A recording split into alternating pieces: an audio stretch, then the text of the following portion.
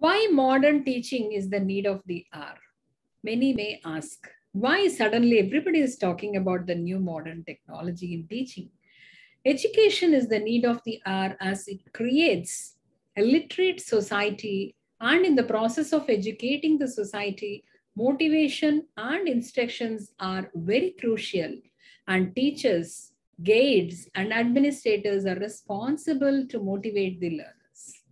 We need to tell them what is required for the future. They're all dependent on us.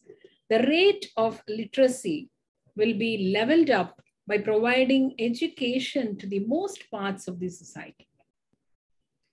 However, with time being changed to an extent, learners demand new techniques and methods to gain knowledge, which specializes them not only in theoretical study but ensures them to provide practical knowledge.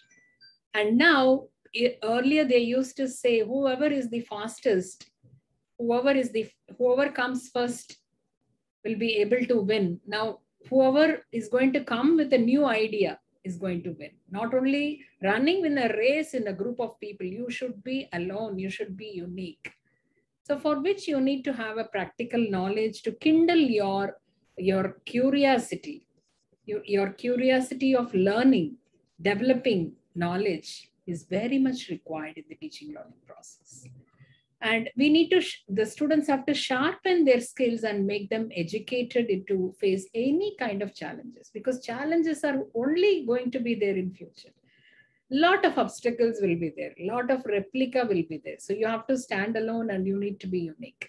And the modern teaching methods are the only way to meet the requirements of modern times. There should be relevance of modern teaching, moving from reciting and memorizing to experimenting and experiencing. Everyone should remember this, moving from reciting and memorizing to experimenting and experiencing the concept of innovation and other things is very important.